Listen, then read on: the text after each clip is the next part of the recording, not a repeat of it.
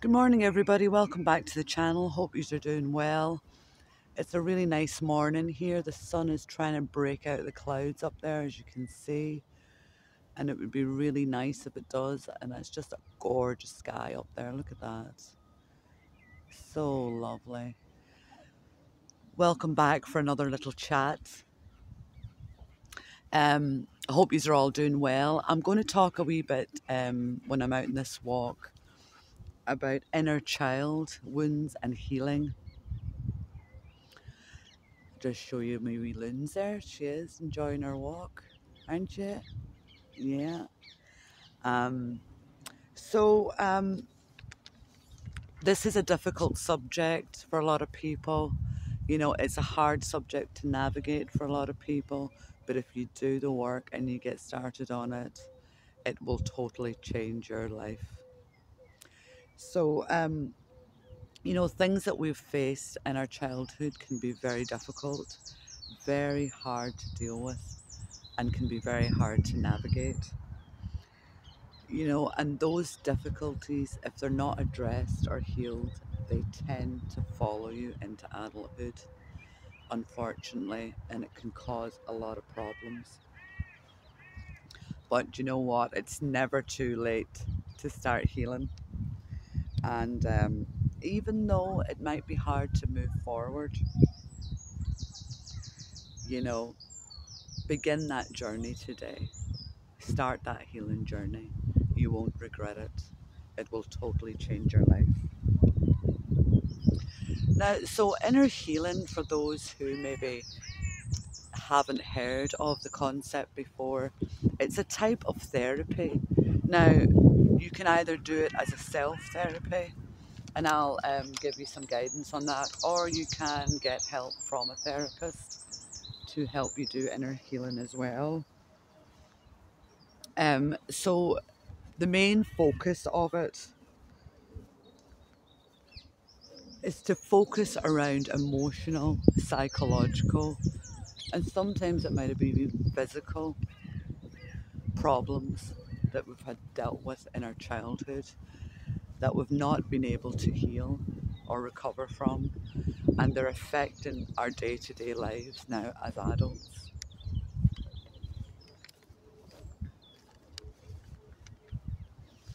And usually it's a result of something that we experienced as a child, or it could have been over a prolonged period of time as a child where your needs just weren't met.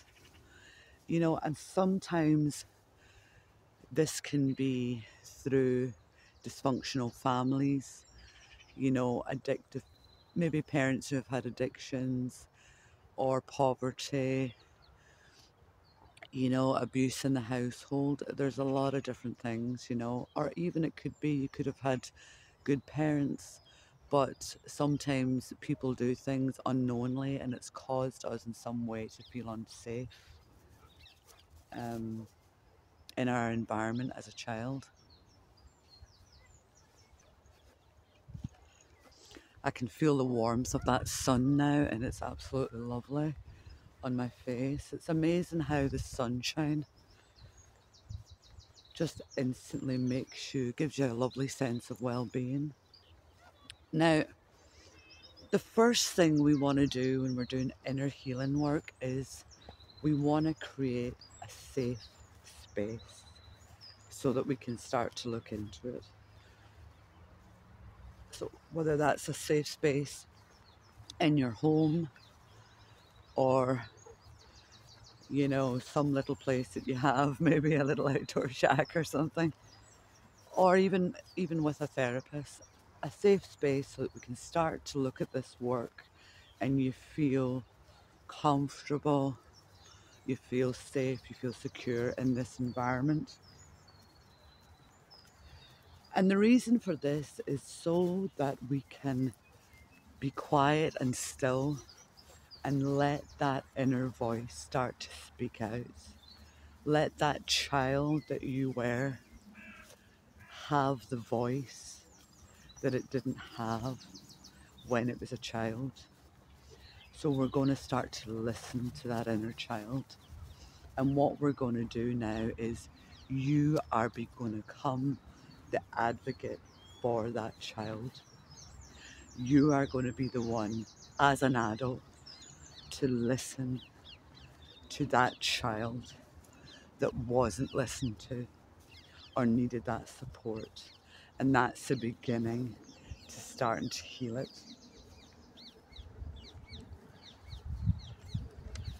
And this helps us form habits and coping strategies. You know, things that might have held us back from ourselves. And once we start to do this work, we're going to integrate that inner child with the adult again. And that will bring us back to our authentic self, the person that we were always meant to be. And it's great work. It's not easy work, but it's great work. And what we're going to focus on is getting to the root of the problems, allowing the space and the freedom to start listening to the inner voice, getting to the root of it or the heart of it, and starting to understand where you might have felt safe, what happened, and how now you as an adult can be there for that child. So you might want to think of it as you're going on a journey, but you're going on a journey of the self. And once you start to take that journey, it'll lead to a huge amount of personal growth and stability.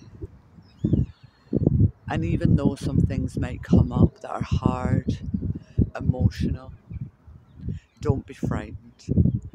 You've got to remember that it's part of the healing process.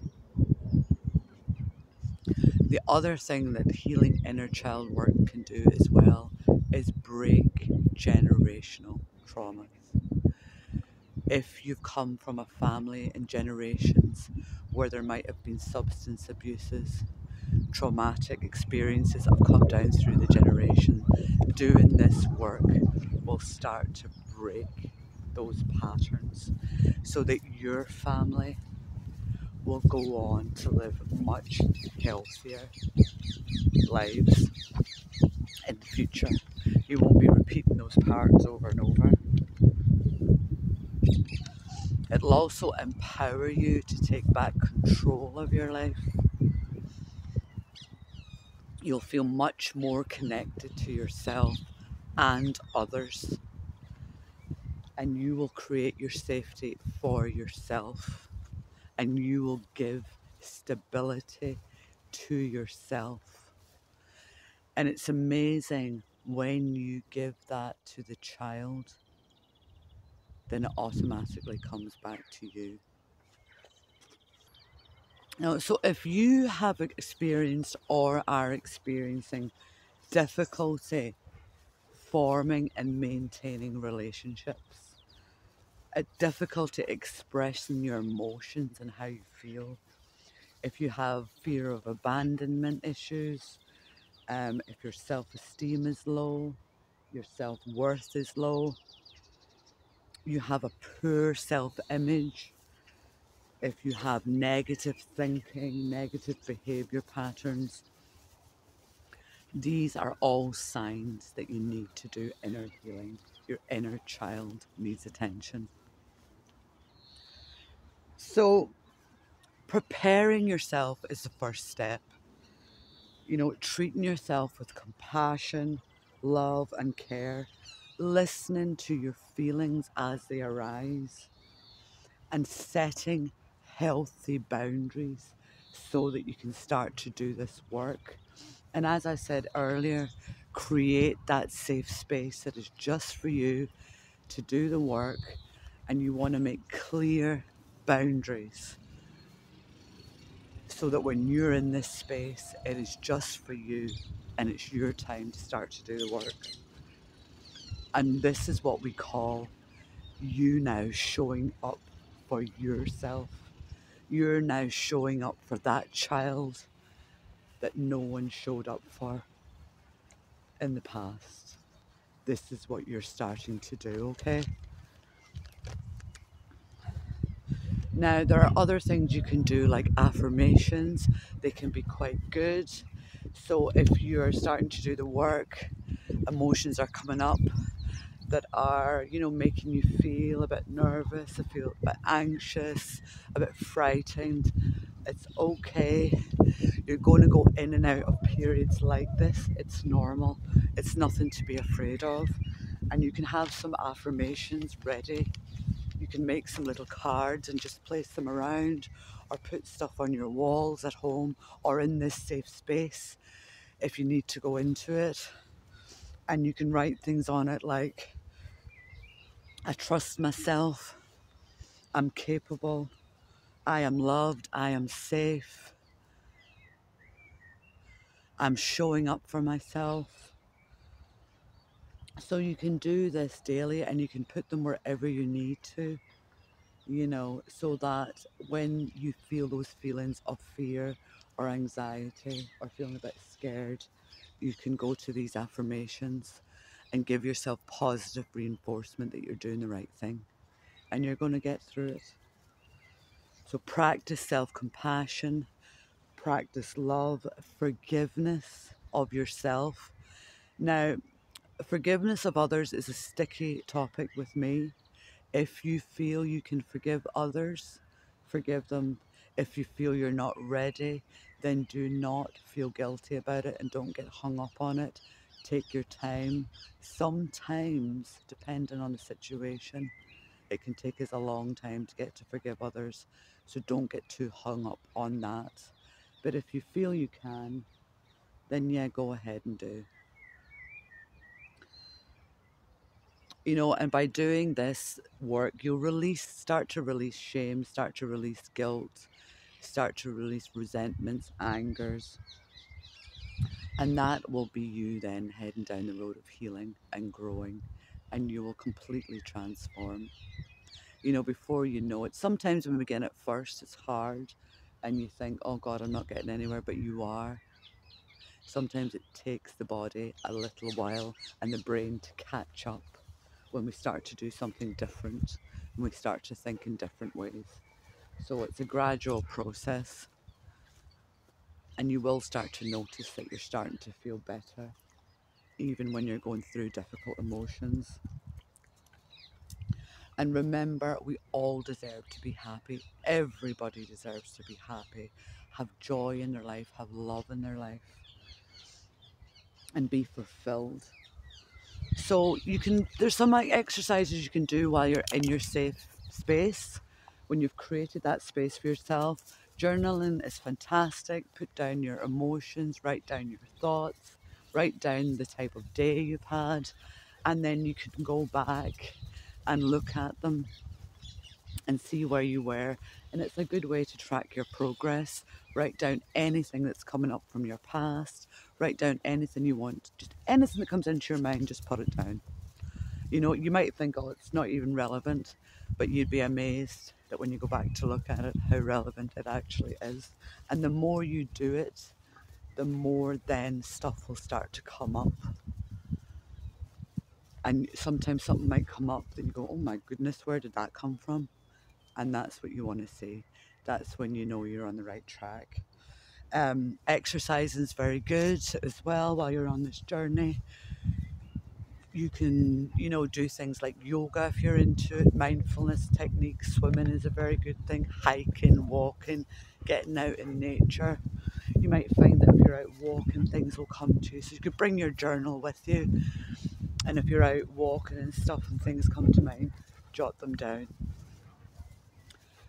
You could also take part in things like art, music therapy, very good ways to bring up emotions and deal with emotions in a very gentle way. Sometimes talking therapies can be a bit triggering and sometimes can overwhelm you. So art, music therapy is a very gentle way of bringing things up. nurture relationships that you have with supportive people. Tell them what you're doing, trust them so that they can be supportive, you know, when you're going through this period of healing. Tell your friends and stuff. If you feel like you need to attend support groups, there are support groups out there. You know, sometimes depending on what type of person you are, you might want to do it in solitude, and other times you might feel better if you have other people who are going through the same thing, and you can discuss things together, your different experiences, and they can have different techniques and things that they use that might be helpful as well. Other things like taking nice baths with essential oils, aromatherapy. These are all really nice things to use in that safe space. You know, incense if you like that. Just create a lovely space for yourself where you feel safe and comfortable. So I hope that's been helpful. Let me know in the comments anything else that you want to know that I haven't covered. It's hard to cover everything in a 15-minute, 20-minute video, but if there's any other things that you want to know about, just drop me a comment and I'll answer it in the best way I can, all right? And start today. Start to get that work done today. It's the best thing that you could ever do for yourself. It'll totally transform your life, you know, and you'll break free from the things that have been holding you back, okay? So I'm encouraging you all, and until the next time, take care from me and my lovely girl. Ta-ta.